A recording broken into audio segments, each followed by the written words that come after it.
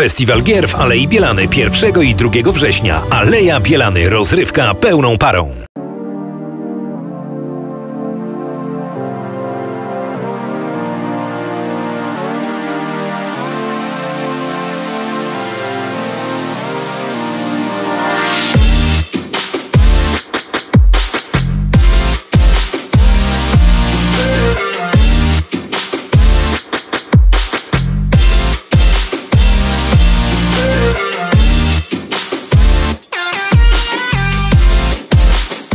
Cześć, jesteśmy na festiwalu Gier, piksele i pionki w Alei Bielany. Jest tutaj naprawdę bardzo dużo rzeczy.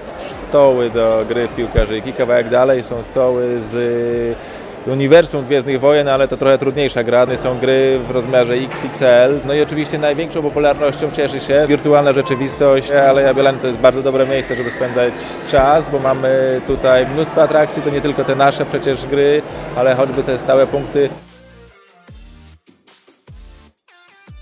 Cześć, jestem Radek z grupy Imperium Mocy i jesteśmy tutaj na zaproszenie Festiwalu Gier, Piksele i Pionki. Co o sobie?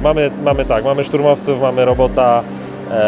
R2D2 to jest jedyna taka funkcjonalna replika w Polsce, zbudowana po to, żeby spełniać marzenia dzieciaków, może trochę nasze marzenia z dzieciństwa. Najlepsze jest to, jak reagują dzieci, jak są oczarowane, kiedy widzą tych swoich ulubionych bohaterów. Po to tak naprawdę to robimy. One w to wierzą, że te postaci są prawdziwe. Wrócisz jeszcze na Aleję Bielany?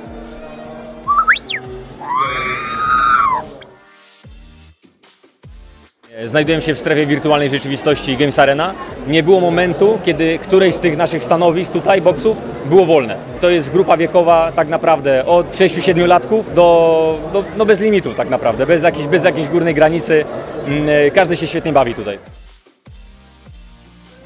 Dzień dobry, ja nazywam się Kamila Peszko, jestem instruktorem Fitness Akademii na Bielanach.